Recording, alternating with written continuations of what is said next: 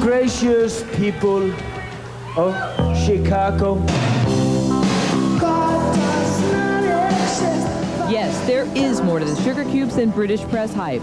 On stage at Chicago's Cabaret Metro, in the middle of a heat wave, with lead singer Bjork suffering from strained vocal cords, they still managed to convert a club full of concertgoers. The band itself was happy to be here at all, having encountered all kinds of hassles with U.S. immigration authorities. We really couldn't fill out the forms. And then they realized we were not communists but anarchists, so they let us in.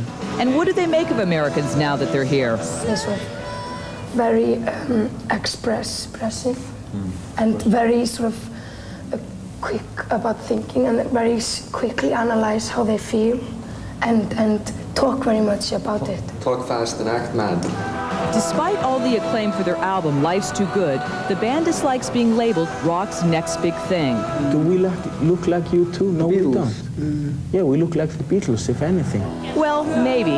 In any case, some U.S. concert critics apparently didn't know what to expect from this group live.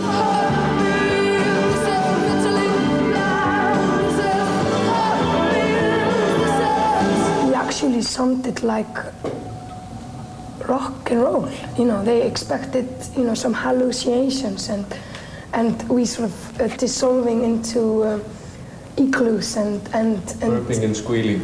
And I don't know what they expected, but obviously not human beings. After the show, though, Chicago fans seemed pretty impressed nonetheless. I thought it was electrifying. She's so just hot and she oozes sexuality. It's just incredible. It was like a wonderful foreign movie without the subtitles. We